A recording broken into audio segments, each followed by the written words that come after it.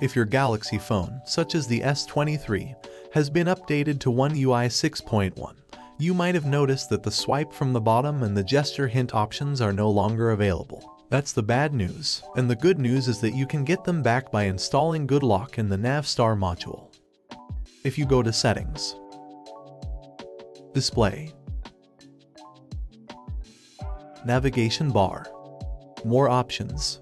This is what you will see before installing GoodLock in Navstar. It has only a slider for you to adjust the gesture sensitivity. After installing GoodLock in Navstar, you can go to the Navstar module. Make sure the Swipe Gestures tab is selected. Then, you need to turn on the Enable Extra Gesture Settings option. Please note that if you don't see this option, which has a screen like this, you have an older version of Navstar that doesn't support this feature. You will need the Navstar 6105.45.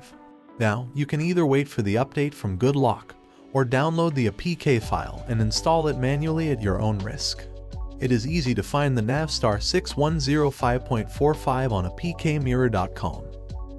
Once you have the Enable Extra Gesture Settings option enabled, you can return to Settings, Display, Navigation bar, More options. Now, you will see more options. You can now enable the swipe from bottom gestures, and if you don't like gesture hints, you can turn them off now. That's it for this video. I hope it helps. Thanks for watching.